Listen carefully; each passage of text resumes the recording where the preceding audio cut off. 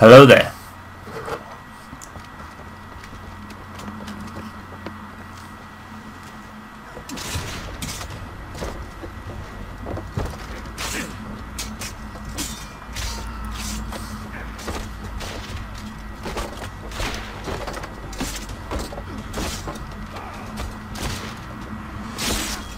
I was saving those fellas for you. Very thoughtful. Maybe you were not completely useless, Sheik. Speaking of useless, those blockheads won't be needing this vessel anymore. This pile of mail. You want her, Shay?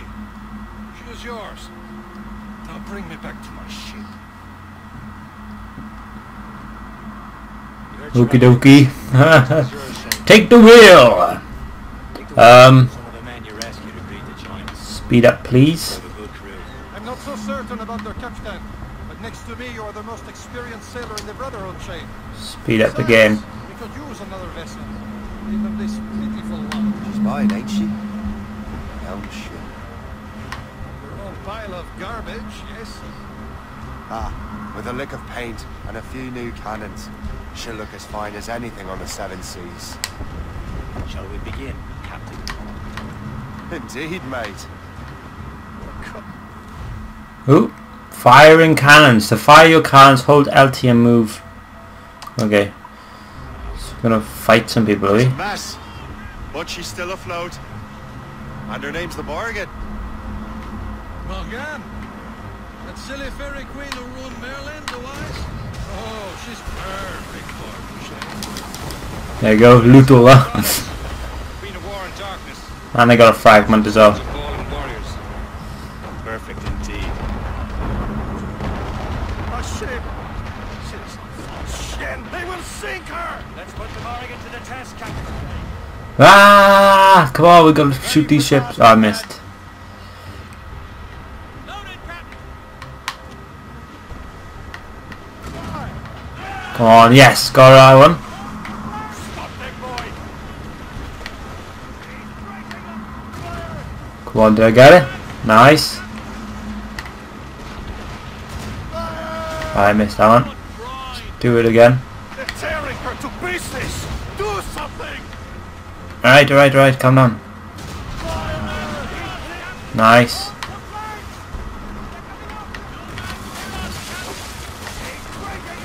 Mate. Did I get it? I got it! Nice. Right, where's this last one over here? Gotta sink. This one. Nice one. After all, I will return to what is left of the Geppo. It's a long way home. We have repairs to do. Sing hearty, lads. Chevalier is pleased with us. Yeah. Nice. That was fun. I like that.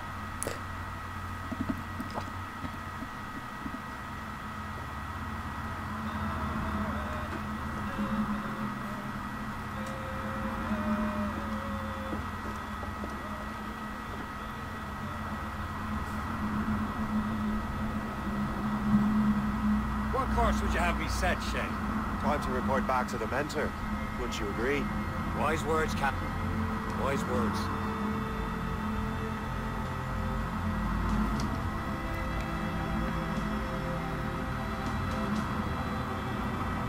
Assassin's Creed Rogue. Nice.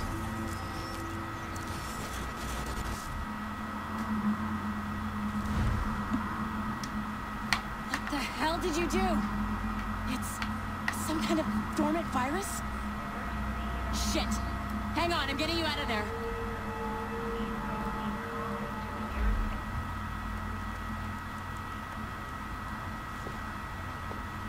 Sorry for the rough exit.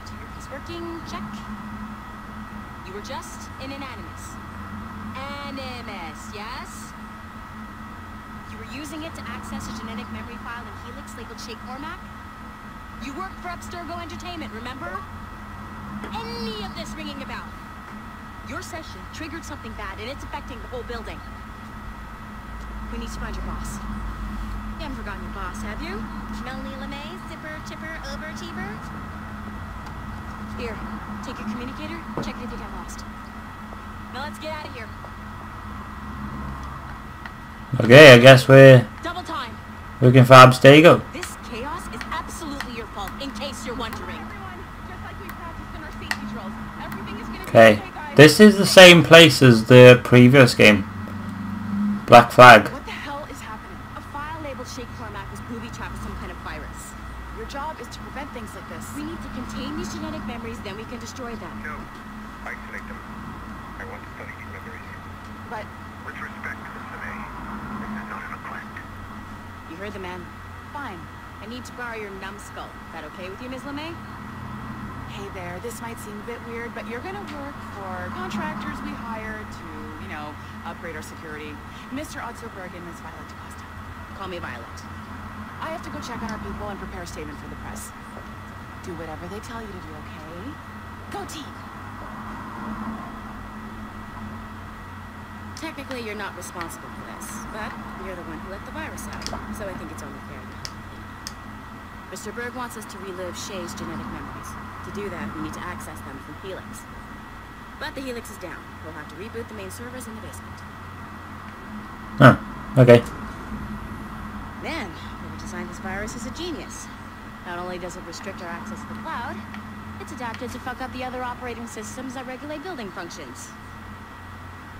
Melanie, the elevators are out of commission. Are we stuck on this floor? Damn, yes. I'll get a repair crew on site ASAP. There's a working area server on this floor. I guess it'll have to do for now. Agent DaCosta, I want regular updates on your progress with Shay's genetic memories. Why? He's just a nobody as far as I can tell. If Shay Cormac is who I suspect he is, then this temporary setback may provide us with an unexpected reward. Proceed to the server room on this floor. Okay, restore the server. I will do this for you, boss. I don't have access 3. I have this access. Okay. Any secrets? I like looking for secrets in games like this. Look at this. Cool.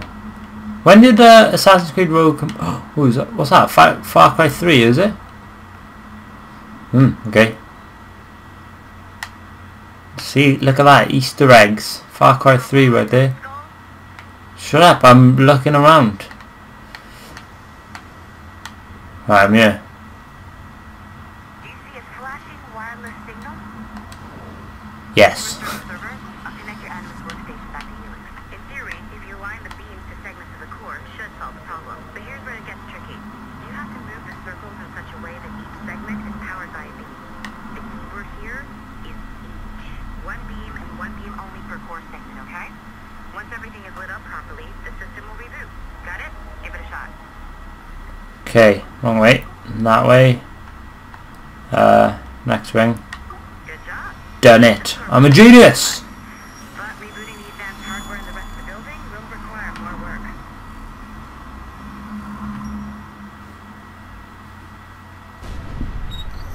The assassins would have you believe that Al-Mualim was a great mentor who became corrupted with greed, and that he schemed with the Templars to acquire an apple of Eden. I see instead a shrewd and cunning man, a man who used his best assassin, Al-Ba'ir ibn Lahad, to eliminate his conspirators in order to keep the apple for himself, so that he could use it to enforce world peace. While it must be stated unequivocally that Al-Mualim was not a Templar, it is interesting to me that his vision of peace was more in line with Templar philosophy than assassin. In the past, both sides had the same goal, that of peace. Our only difference was how we chose to achieve it. Had Al-Mualim not been killed by Altair and allowed to carry out his plan, perhaps we would not be fighting now.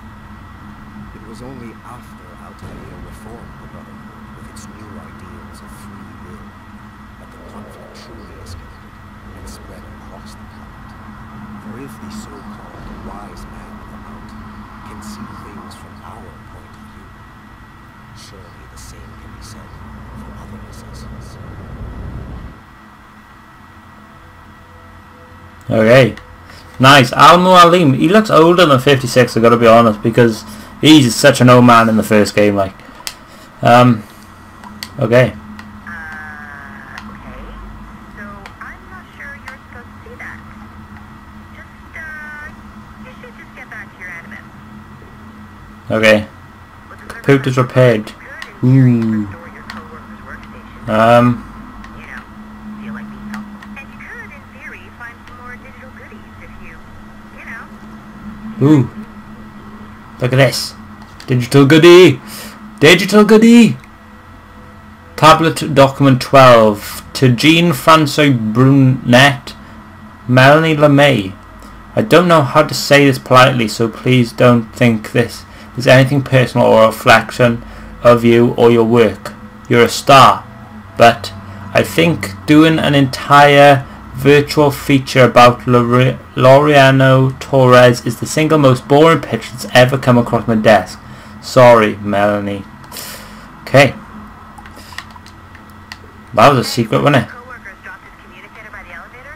If you see any tech lying around like that, grab them. There might be a clue as to who did this. Okay. Now that you have unlocked Shay Cormac's memory, he stands on the brink of a grand discovery. I know you must have questions about your new assignment, or about me. For now, all I will say is that Shay's story contains the answers. Shay will lead you to a greater understanding. Okay. I want to have a look around first, because you're not in this place too often. Here's another tablet. It's another document, I think. Yep. Oh, document 1. Robert Fraser. From Melanie. Hi Robert, you come highly recommended. I'm thrilled to have you in our studio. I'm putting you to work on a special project for me. Your subject is Arnaud Dorian. His story takes place during the French Revolution. I want you to explore every avenue of his life that you can. The goal is to have a new blockbuster to present to the Abstergo brass next year. As such, this is super classified. Your direct supervisor will be Aidan Sinclair. You can only discuss the project with Aidan or myself, as you'll probably log in some overtime in your animus. I've added a mandatory weekly meeting with our psychiatrist Dr. Bibio to make sure you're not suffering from any bleeding effect. Welcome to Abstergo Entertainment. Don't let me down. Oh. Nice find. If it was me, I'd do see if there's any juicy stuff on it. But I might be a terrible person. Yeah, the stuff is about you. Computer! Nice. I like these little mini games. Like. Change ring, please. That one. Done. I'm a genius.